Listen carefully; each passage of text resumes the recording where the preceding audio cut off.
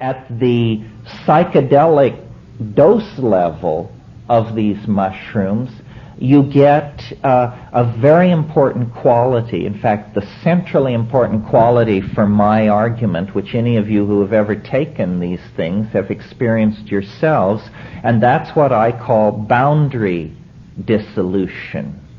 And here's the notion in a nutshell.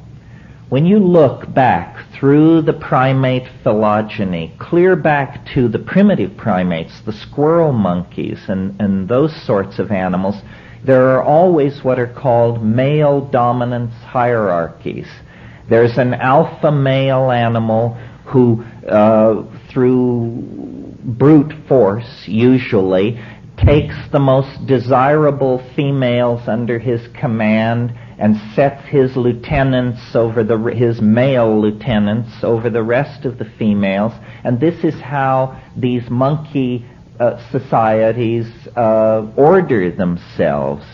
Well, because psilocybin is a boundary dissolving hallucinogen, and because the essence of ego consciousness, which is necessary for these boundary hierarchies, for these dominance hierarchies, the essence of ego is boundary definition. So what I'm actually suggesting in this book is that we self-medicated ourselves into a state of gender equality and partnership, consciously or unconsciously, by allowing this item in our diet which suppressed ego and hence suppressed male dominance hierarchies. And so the ordinary momentum of primate evolution was interrupted. And for a period of about, who knows, pick a number, somewhere between 15 and 50,000 years, ending about 10,000 years ago, we actually lived in a kind of paradise where human beings were at equilibrium and in balance with the earth, where men and women were in balance with each other. And I should have mentioned this sexual arousal which went along with the mushroom taking promoted a style of orgy, probably at festivals which were lunar. At the new and full moon, everybody basically just jumped each other's bones in a big heap. And the social consequence of orgy as a social style is that it makes it impossible for men to trace lines of male paternity. This is very important. There is, in a society which practices orgy, no concept for men of my children. There is only the concept of our children, meaning the tribe, the group. So male loyalty goes toward the group. And this is very important because once men discovered male paternity, they discovered ownership of hunting grounds, food supplies, women, you name it. And it tended to feed back into the formation of the ego structure. Well, and so I believe that really that was the golden age of humanity, that we all long for and have a great poignancy for, that has even been called the nostalgia for paradise. I believe we have this nostalgia for paradise because we are the victims of a fall. You see, what happened was this African grassland environment, which was necessary for the ecology of the mushrooms, and therefore necessary to maintain this partnership paradise, eventually it all dried up. The Sahara turned to desert. These people were forced out of Africa into the ancient Middle East, and we fell into history. And This is the moment at which agriculture was invented. Agriculture, because you have to stay in one place and tend the crops and defend the surplus of these successful agricultural efforts, means the end to nomadism. It means the birth of cities. It means the creation through surpluses of classes of those who have and those who have not. It promotes kingship. It creates the need for standing armies. You can tell the drift here. All the institutions that we associate with male oppression, with hierarchy, with dominance, come into play at that point. So I don't want to spend too much time on this, but just in a nutshell, that situation is the situation in which we were born and came to consciousness. The paradisical situation of gender partnership that then dissolved. It was really a return back to the earlier primate style of male dominance and hierarchy when the mushroom was no longer available. We returned to our old monkey ways, and we have been practicing those monkey ways ever since, even as we reach toward the sequencing of the human genome, the exploration of the solar system, the exploration of the heart of matter. Nevertheless, we do it from a psychologically damaged perspective. Now, the question of drugs.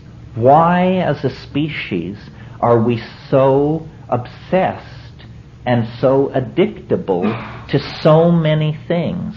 There are a few animals who will break into a compound for fermented fruit or something like that, but we addict to dozens of substances and behaviors. Well, I believe that you can make an analogy to a person who was abused or traumatized as a child. The entirety of human history has been acted out in the light of the traumatic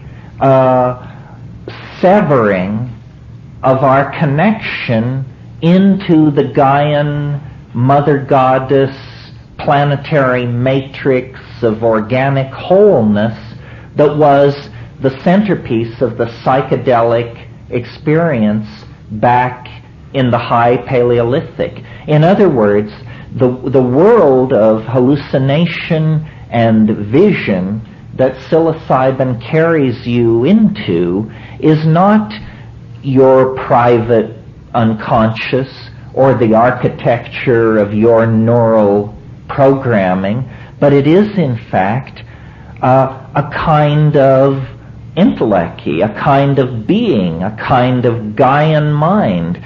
For Paleolithic human beings, it was the great goddess. Once you sever from this matrix of meaning, what James Joyce called the mama matrix most mysterious, once you sever yourself from that, then you have nothing but rationalism, ego, and male dominance to guide you. And that's what has led us into the nightmarish labyrinth of technical civilization, overpopulation, classism, racism, sexism, propaganda, so forth and so on. All the ills of modernity. So I wrote this book making this argument because I believe that if we could import into straight society, almost as a Trojan horse, the idea that these psychedelic compounds and plants are not aberrational, they are not pathological, they are not some minor subset of the impossibility that only freaks and weirdos become involved with, but rather they are in fact the catalyst that called forth humanness out of animal nature. If we could entertain this as a possibility, it would change the way we think about so-called primitive societies, shamanism, the psychedelic experience, society's efforts to control and eradicate these substances. And I believe that we are really in a race on this planet now between education and disaster. And it is the momentum of the ego that threatens to shove us over the cliff into Armageddon. Famine, overpopulation, you can kiss goodbye to democratic values. We are all going to live in an Orwellian anthill if we don't, what? Change our minds. We have to change our minds on a dime. I'm not talking about a 500-year program to slowly straighten things out. We have, I believe, less than 30 years to come to terms with the dissolving ozone hole, the toxification of the oceans, the greenhouse effect, the spread of epidemic disease, the rise of fascism, the relentless efforts of the free marketeers to deal products in every corner of the planet. We must change our minds. And what we have to do is have recourse to these same shamanic plants and shamanic practices that allowed our remote ancestors to come to terms with the mystery of being and their situation on this planet vis-a-vis the rest of nature. So I think it's very important at this time to make this argument as clearly as possible, to launch the idea into society and let argument and debate rage. Now, you may think that I'm proposing blowing up some already existing edifice of theory about how human beings came to be. This is not the case. As a matter of fact, orthodox anthropology hasn't a clue. We are the fly in the soup of natural science's explanation of the evolution of species. It's easy to understand how one kind of hummingbird emerges from another. It's not very easy to understand how creatures that build something like Los Angeles can emerge out of creatures who hunt ants by sticking grass stems down their holes, you know. We represent some kind of primary break with nature at the animal level. And I believe it's because we have a symbiotic relationship with all of nature. We are wired for this. There are drug receptors in our brains, in our physical brains, that have been carried along for 1,000 generations without really being called into use. But now is the time. If we really believe that these things expand consciousness, then we must study them, use them, apply them, because it's the absence of consciousness that is creating a terminal crisis, not only for us as a species, but for every living thing on this planet. And I think the psychedelic experience is as much a part of being alive as sexuality, language, the things which fulfill us and give meaning to the human experience are left incomplete and impossible to assimilate if we don't place the capstone on the edifice of our being in the world. And the capstone on that edifice is our right, our obligation, and the privilege of dissolving our ordinary ego boundaries and merging with the mind and purpose of the planet. And this is what I was trying to say in the book, and this is what I hope I'm able to communicate to you this evening. Very well. Thank you very much.